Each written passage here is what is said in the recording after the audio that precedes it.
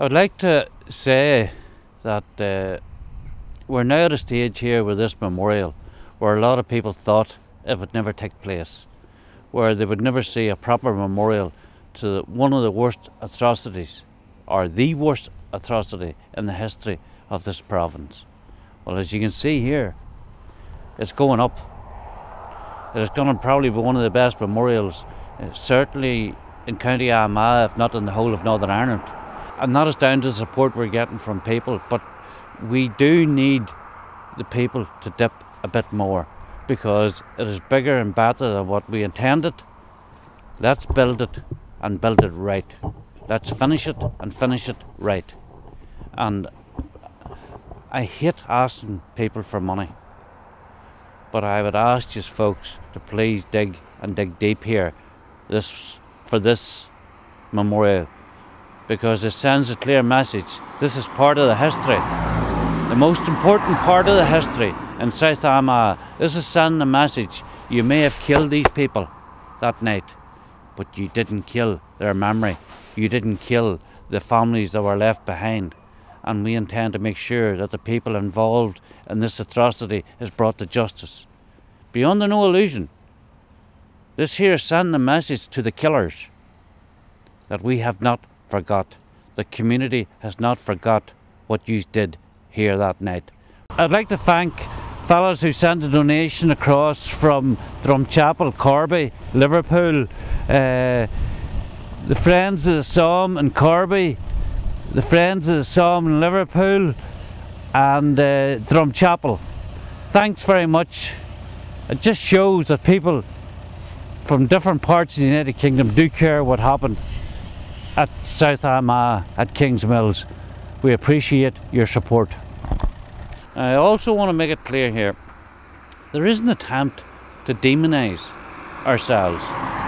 There has been an attempt made to demonise the innocent victims in South Armagh, but we can't be bought off. They now realise that we cannot be bought off. And I have to say, over this last number of weeks, I've been meeting people from around different parts of Ulster. In Belfast, numerous groups in Belfast, not to anybody who wants to go against a peace agreement. People who are sick and tired of their communities being demonised and being trampled on, who just want to build their own communities, to live in peace and to live no better, but certainly no worse than anybody else, to get what they're entitled to. Now, there was promises made to the loyalist people of this country and to the Protestant people of this country. It is time they are fulfilled. And I always have been truthful, and I always will give credit where credit is due. I do believe there is people within the DUP who is genuine and who do want to see things moved on within the unionist and loyalist community. And people will say, oh well, you shouldn't say that, but I have always said what I believe to be right.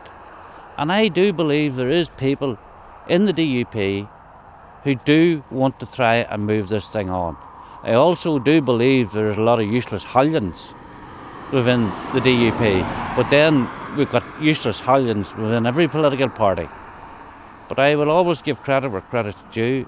I believe there is some people there now who see that we're not going away, who see that it has to be dealt with, and who actually are prepared to take a stand and fight our corner. I would ask them to do that, not only for us, but for the areas of Belfast, the areas of Portadown, the areas of Mid-Ulster, the areas of Tyrone, Londonderry. All the people want is to get on with their lives. Not for the IRA to justify the butchery and the destruction of their community, because that will never be allowed to happen. We will not let it happen.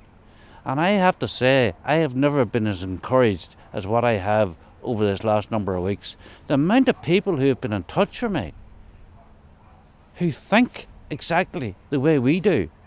And I used to think people from Belfast and other areas, you know, they live in another world. They don't. They live in Ulster. They're good Ulster Protestants good Ulster loyalists, and also ordinary people from the nationalist community who simply just want to get on with their lives as well, who are sick and tired of the IRA riding on their backs and trying to justify a dirty, stinking, murderous campaign that they carried out. Now, we have sent the message clear: we will not be intimidated. Not by the IRA, not by the government, and certainly not by some of our own who have been bought off and who have taken the pound and they've set themselves up to run. Whenever the money dries up, they will run. Our communities will still be here. The people who want to build our communities want the money to be invested properly in our communities, and we want to see a just society. We want to see people held to account. We want a proper police force. And I'll have to say this: never in the history of this country has our police force been as political as what it is today. Politics is running the police force of Northern Ireland. We will not be intimidated by so-called representatives within certain communities. Well, let's be truthful. Some of these boys call themselves the leading members of paramilitaries. They're not. They're armchair generals.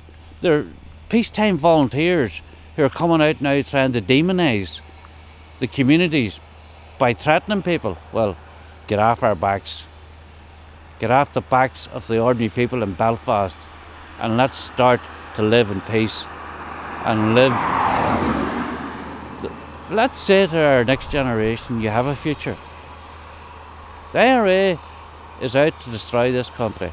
And I'll finish with this. I do believe there is a number of them who are genuine. There is a number of them who actually want to see things done and done properly. And I know some people will knock me for saying that, but I have always told it as I seen it. Now, if that changes, I will also tell you that it has changed. But I think they've now realised that we're not going to go away, and they do want to see our history recorded and recorded properly.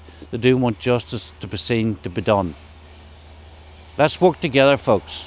That the Ulster men and women stand together, because when we stand together, there's nobody will defeat us.